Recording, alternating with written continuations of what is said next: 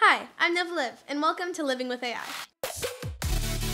Many are calling the past few weeks the biggest in AI history. This video will cover the GPT updates, because there's a ton to review there. First, you're going to hear the term multimodal a lot. It means many modes. AI scientist Jim Fan had a great tweet explaining it like this. In one of the Transformers movies, 9 Decepticons merged to form Devastator, a much larger and stronger bot.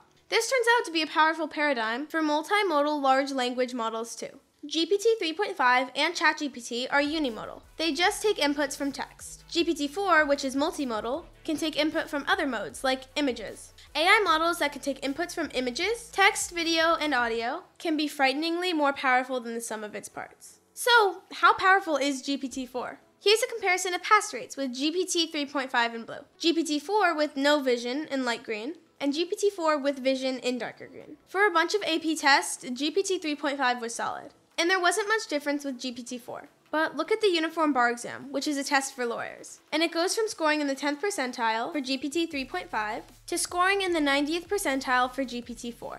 And in a demo, the president of OpenAI made a quick sketch of a website he wanted, took a picture of it, uploaded it to GPT-4, and GPT-4 provided the code for the website. It can also generate 8 times more words in a response than ChatGPT. We're moving from this tool creating essays to creating novellas. One thing many users were hoping for was GPT-4 getting access to updated information, like news and events. But it's still trained on data from up to 2021, like GPT 3.5. However, OpenAI just announced plugins that takes ChatGPT to the next level. One plugin connects it to the internet. So there you go, access to updated information just like that.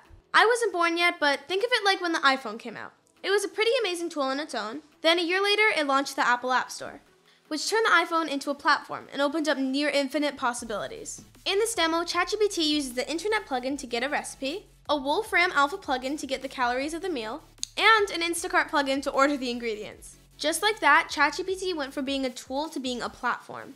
It's hard to keep up with all the rapid changes in AI, but thanks for sticking with me. Thank you so much for watching this video. If you enjoyed it, hit the like button and subscribe to stay tuned for more info about living with AI.